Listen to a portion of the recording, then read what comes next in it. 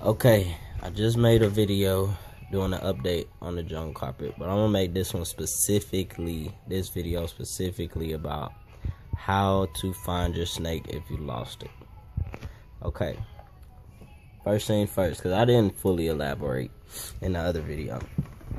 First things first, you can try a couple of different tactics, different methods, like I did. I tried about 3, and the one that best helped, the one that actually solved the problem, I explained last.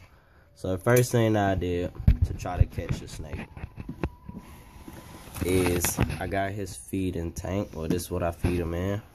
Took a soldering iron, put some holes in it, put his name on it. And I had this, which I had, this was actually what I used to bathe him in. But since I lost him, I put some holes in it, and I had a mouse in here. Okay, a nice little cute little white mouse with red eyes. It was destructive. I had this little, this is like a, if y'all ever had that orange juice, this is an orange juice top. Filled it up with water. I had leftover chicken bone for the mouse to eat. This is all mouse stuff. Put some tissue in here for him to chew up and stuff. And I had some tissue rolls in here for the hide in. So this was a perfect little setup for the mouse to live in. Now I took this setup, put it in his eating tank, or whatever I just called it, and I left it like this.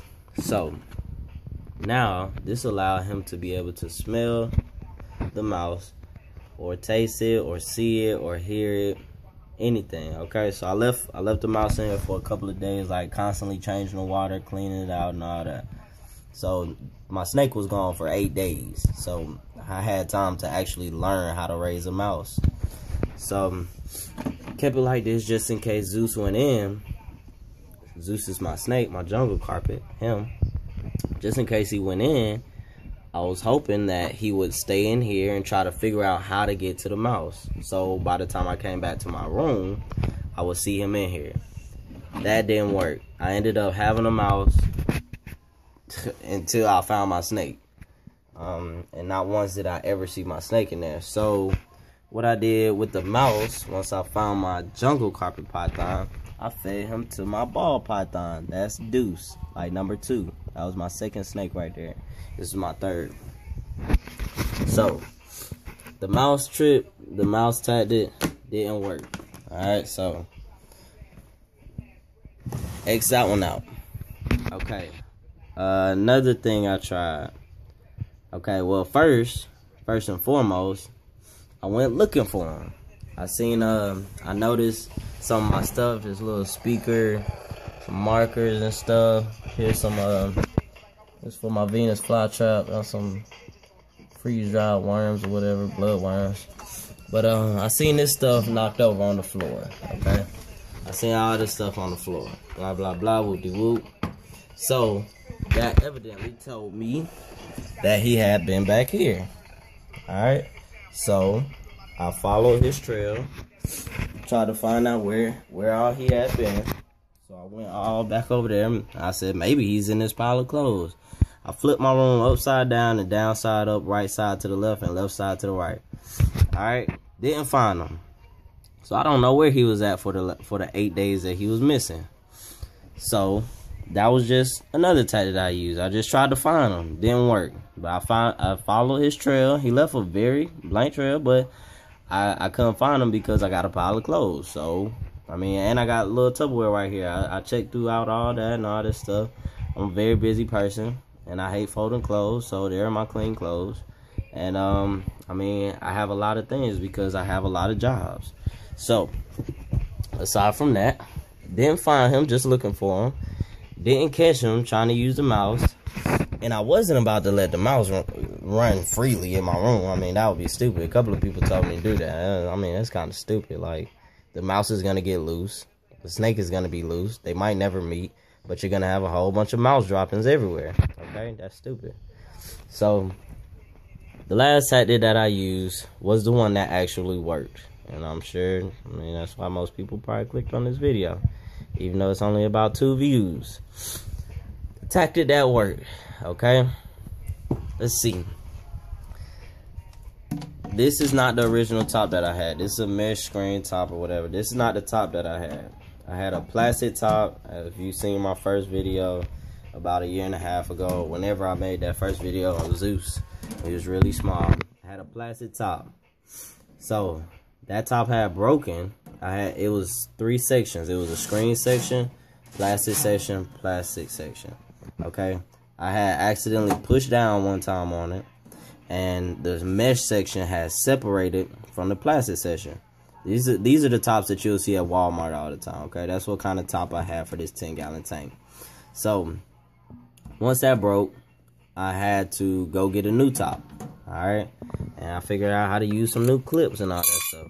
But I got a new top, and just to replace it, because I didn't want him to get out anymore had I found him or anything, you know.